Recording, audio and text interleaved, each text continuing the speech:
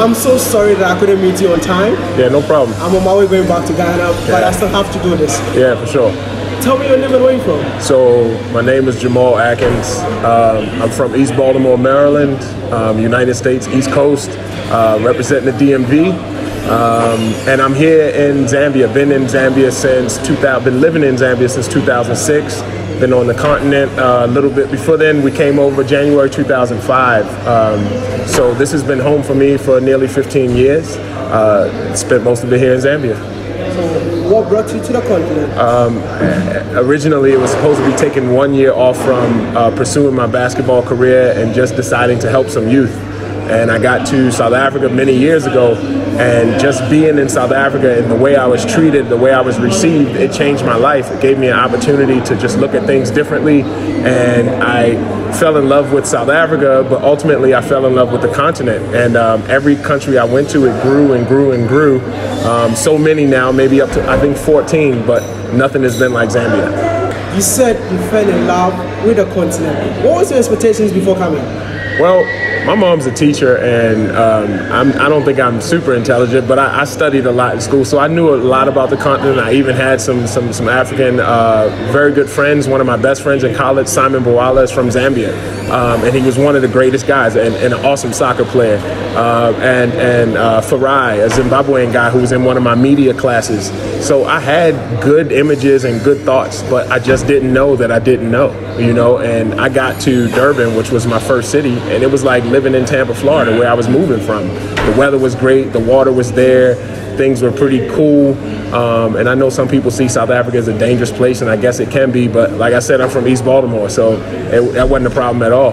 What exactly are you doing in Zambia right now? The two things I'm doing is running and operating Basketball Academy of Excellence, which is a skills development program. I help basketball players hone their skills, become better athletes, and get them an opportunity to get to university, both in the U.S. and in Asia. I've been able to send now 9 Zambian students on to greater opportunities through the work we do at Basketball Academy of Excellence. We recently just sent Laston Jamakala in September down to the 4A Sports Academy, and he's doing great. And so we're looking to send the next guy. So that's Basketball Academy of Excellence. And then my second passion is technology. I own and operate Wired Integration Zambia, and we design audio and video systems, lighting, biometric entry, control, actuated systems. I have a team of young men who work with me regularly, and we just try and go and help our clients. Do you think that your fellow African Americans should invest in Africa? Yes, I do believe as African Americans, it is very important that we take time to invest, especially here in Africa. I would say come to Zambia, but it doesn't have to be Zambia. Find a country that you can find a passion point, find a country that you can connect to, and make sure you bring not only your finances, but your time and your education and your experience, because that's the real investment, being able to give people the knowledge that we were able to get.